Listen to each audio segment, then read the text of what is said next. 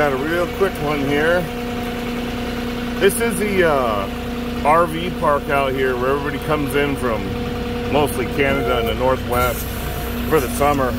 This is the most expensive. These are where those ridiculous RVs you see on some of those TV shows that they build. It could be up to $1 million supposedly. This is where these people come. But there is some really nice stuff in here. This guy's got an old Rolls Royce over here, a Corvette, and then the place is gigantic. But it's really people. I think there's only somebody told me 300 residents only live here year round. So all these people that live here in this gigantic RV park are here for the winter. The SnowBirds, as we call them. And it's real tight.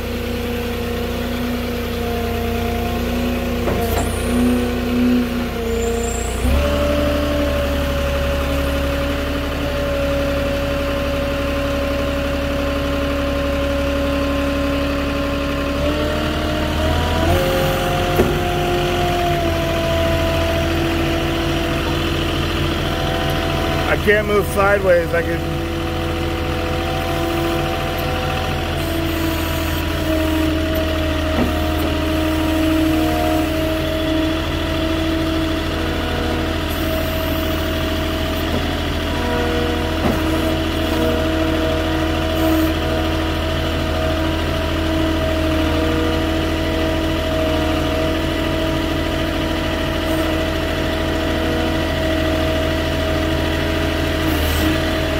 That's the best I could do.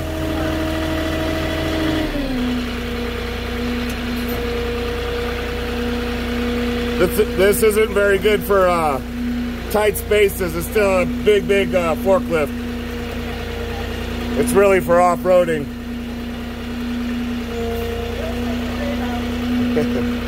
So I'm gonna put this up. I'm gonna come back and get some pictures for you. Yeah. And that's the signature now. Okay. That way, if you're missing something's not right, it's all documented in the photos in the Home Depot system. Okay. All right. I will be right back.